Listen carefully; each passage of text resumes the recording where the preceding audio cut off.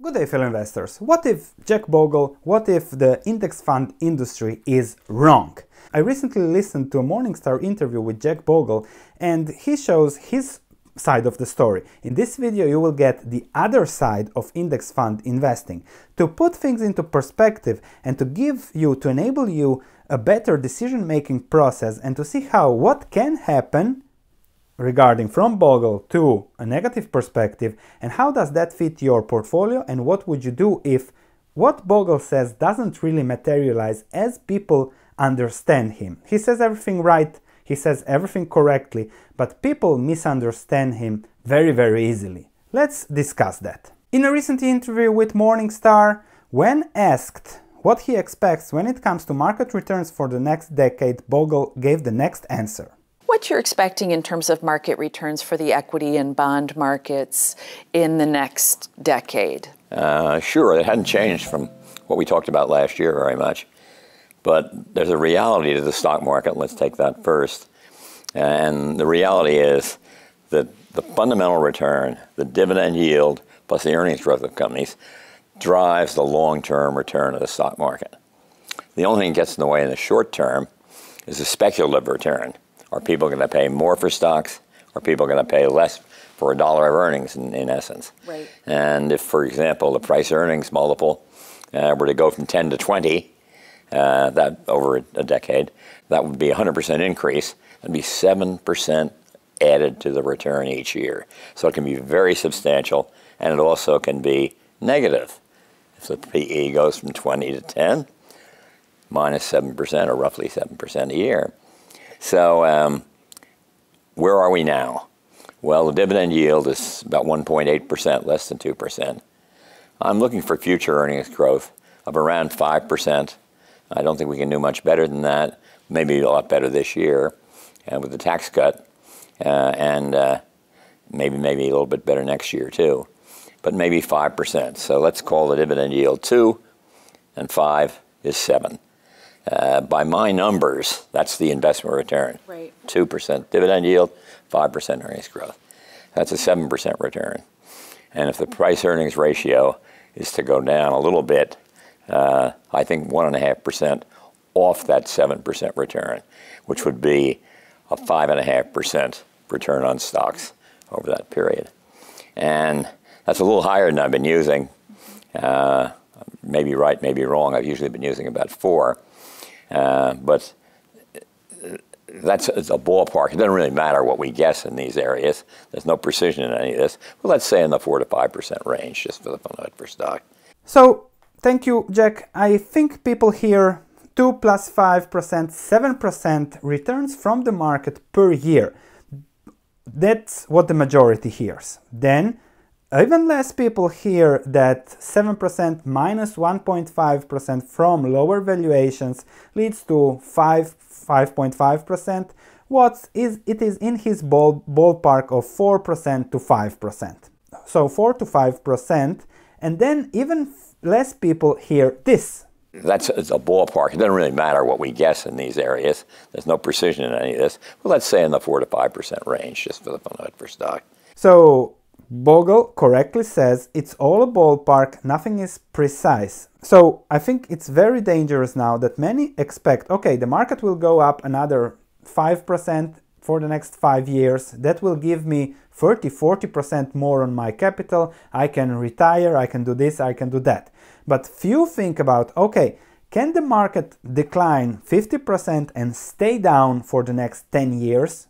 That is also a possibility. I think it's an equal possibility like the market going 5% per year up for the next 10 years. It's an equal possibility as it going down 50% and staying there for the next 5, 6, 7, 10 years. So that's the first thing people forget. Let me give you 4 reasons why index fund investing should be, approached as normal index fund investing, but what is the other side of index fund investing? The first thing is interest rates. These are Vanguard's assets under management since it was founded in 1976. You can see that it really got traction in the 1990s when this index fund mindless investing mania started. However, that is perfectly correlated with this. the effective federal funds rate. So interest rates go down, asset prices go up, and a rising tide lifts all boats. And that is why Vanguard was such a success in the last 30 years, because of declining interest rates. And I have found this amazing chart from 2013 that shows how interest rates impact the markets. From 1960s, 1970s till 1982, there was a secular bear market because interest rates were going up. Then the chart shows a secular bull market up till 1999, but with the surge in the last 5 years, the secular bull market has been lasting since 1982, as also interest rates continued to decline in that period. So the next stage might again be a secular bear market as we see higher interest rates, which are we just now seeing by the Fed. Number 2, a different perspective on earnings. Bogle sees earnings growth of 5% per year, which is correct from a historical perspective, but those earnings include inflation. If you see here, 22 was S&P 500 earnings 30 years ago, now it's 122, that's around 5% per year, which is correct, and Bogle is completely correct here. But that includes an average inflation of 3.14% of the history of the US. However, if you adjust things for inflation, so if you care about inflation-adjusted returns, which people cared a lot in the 60s, 70s, a little bit less now because we haven't seen inflation for a while, but still. You can see that in the 2000s, S&P 500 earnings practically didn't go anywhere.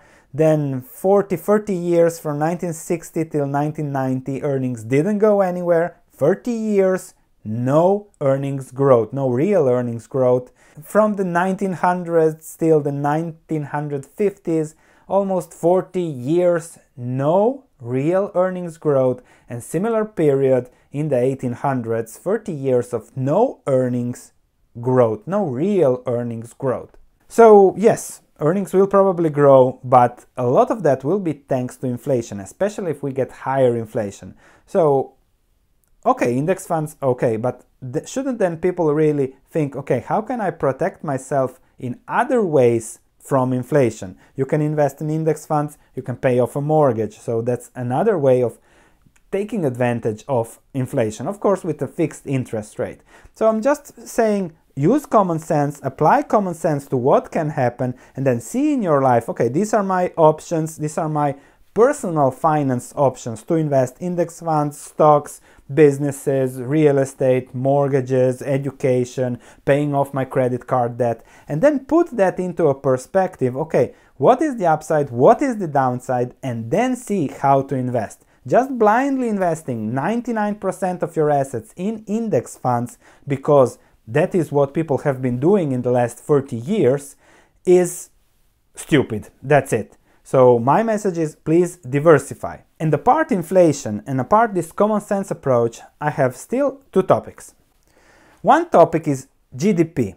If you look at what happened over the last 120 years, the 20th century was the century of the United States of America. No question about it. However, the next century will be the Asian century as things look now. Unlikely that it will be the US or European century. Century of the US, stocks did extremely well, one of the best performing markets from the other 50 stock markets in the world. So the S&P 500 is really cherry-picked from a lot of other markets that did much worse.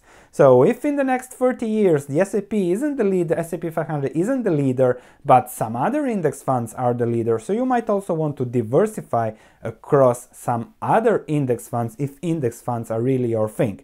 So that's another message. Okay, the US might not be the dominant country in the 21st century. The stock market will also be affected, so that's also something to think about when showing the index fund strategy. And number 4 is valuation. This is from Star Capital from Germany, excellent page, a chart that shows what happens when the cyclically adjusted price-earnings ratio, the price-earnings ratio using 10-year average earnings, is above 30, like it is now for the S&P 500, 30 something.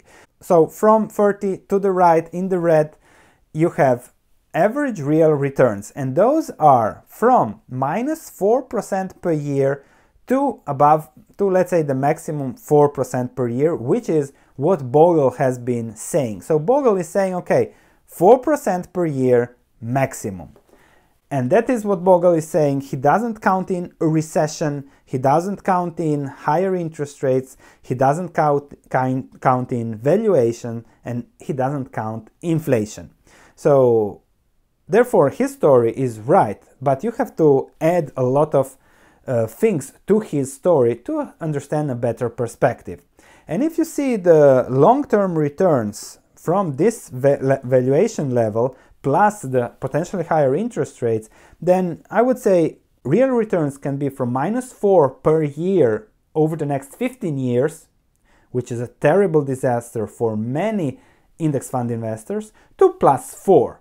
So let's say 25% chance for +4, 25% chance from 0 to 2, 25% chance from 0 to -2 per year, and 25% chance from 0 to -4 real returns, from -2 to -4.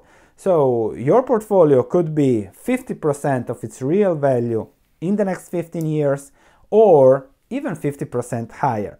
Now you have to see, okay, we don't know what will happen, nobody knows. You have to see, okay, if it is -4% and the real value, if I have $100,000, becomes $50,000 in 15 years, even lower, 40,000, how would that affect my life? If the real value becomes 150,000, okay, how will that affect my life? Because that's the ballpark of index funds returns that Bogle just discusses. Okay, if there is no recession, everything is good, we'll hit the 150, 160, 200,000 in the next 15 years. But that's, I would give 25% chance for that. So that's my perspective. I just want to show the other side of the index fund perspective to a lot of index fund investors. Those who, okay, now I'm concerned, those should think about diversification, hedging. I recently done with some different video about free stocks to watch that are a little bit different. You can check more what I do, how am I preparing for the long term, with the premise that I don't know what will happen, but I want to be prepared for a little bit of everything. So I'm much more diversified than an index fund is. Thank you for watching. If you think this added value to your life, please subscribe, as it means a lot to me. I'll do more videos like this. I try to have a common sense approach to investing that leads to more diversification, lower risk, and higher long-term returns. Thank you, and I'll see you in the next video.